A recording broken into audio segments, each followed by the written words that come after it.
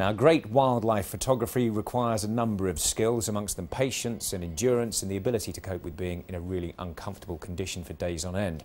Richard Costin has all of those qualities, and his reward for spending up to 9 hours a day in temperatures as low as -10 in the far north of Norway was an extraordinary sequence of photos showing a battle between a golden eagle and a white-tailed eagle. Claudia Sabasis has been to meet him for tonight's special report.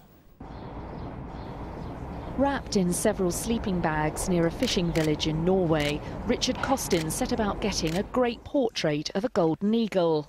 But within minutes, he was photographing an almighty food fight.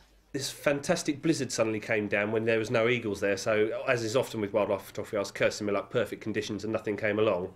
And then down came this golden eagle, so I took a few nice portrait pictures, which I thought, anyway, I was quite, oh, that's good stuff. And then the whitetail came down and there was the scuffle, and as is so often with action shots, particularly you just shoot on instinct, and luckily I managed to get the shots and they were in focus as well. White-tailed eagles once flew wild over the British Isles, but they were blamed for killing lambs and shot, poisoned or trapped until in 1918 they were wiped out. Skye is a 6-year-old white-tailed sea eagle, just like the one in Richard's photos who got the fox. Christopher Belsey is a bird handler who looks after both white-tailed and golden eagles. He was fascinated by Richard's photos. I think it's absolutely great to see, you know, two types of eagles squabbling over a little bit of food.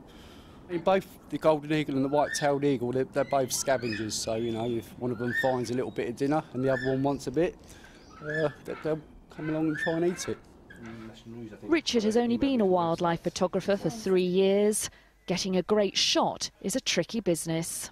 Did a trip to British Columbia last year looking for grizzly bears, but then the salmon run was late, so we saw all of 2 bears in 2 weeks, which is a shame, but it happens. But luckily on this trip it all came together. After the eagles, next on Richard's list is killer whales in Argentina.